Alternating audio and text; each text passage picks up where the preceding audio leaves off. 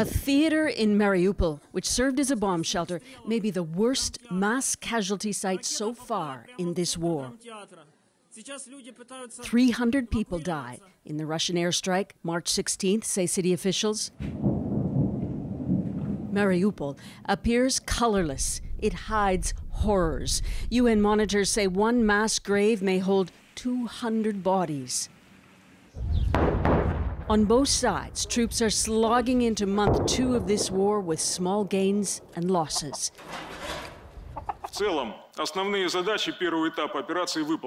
Today, a Russian colonel general said phase 1 of the military operation was mostly complete, and it would focus its core efforts on the liberation of the Donbas region, where Ukrainian and Russian-backed forces have been fighting since 2014. Russia may be signaling a scaled-back war plan, say Western analysts. Ukraine says it pushed back Russian troops east of Kyiv, blocking off one route to the capital. But in Kharkiv, a Russian rocket attack terrified people lined up for humanitarian aid.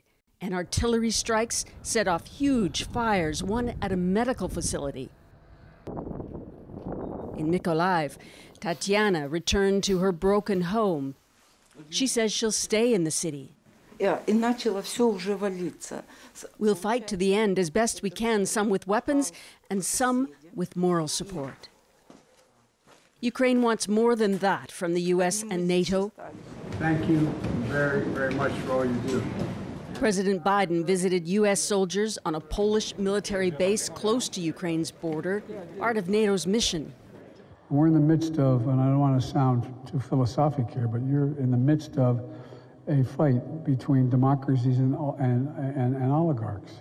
Biden has underscored on this European trip a key strategy is to keep these NATO members unified.